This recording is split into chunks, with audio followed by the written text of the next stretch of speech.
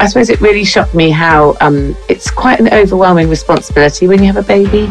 And I do remember feeling really, really overwhelmed, and I did cry quite a lot because I just thought, where's the grown-up? Like, where are the grown-ups who are going to fix stuff when it goes wrong? And then you look at this little baby that you think, oh my goodness, he's all mine, but what happens if I can't do it? Or, you've always had a grown-up who fixed stuff before, haven't you, somewhere? Yes. Another. Yes. Even if it wasn't your grown-up, some grown-up will fix it. But suddenly you think, oh, I'm the grown-up here.